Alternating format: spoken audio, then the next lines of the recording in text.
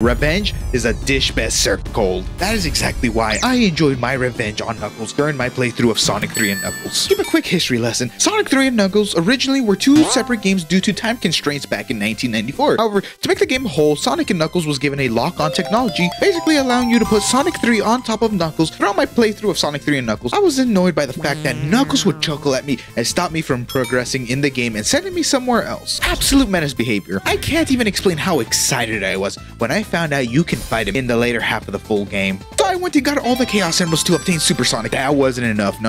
As I took it up a notch and got all the Master Emeralds to obtain Hypersonic. What ensued was the most brutal beatdown in video game history. I didn't hesitate for a second as I just turned on Super Sonic and started backshotting Knuckles until I ultimately nuked him. Some call it overboard, I call it justice. How did you feel about the Knuckles boss fight? Let me know in the comments below. But now I can confidently say that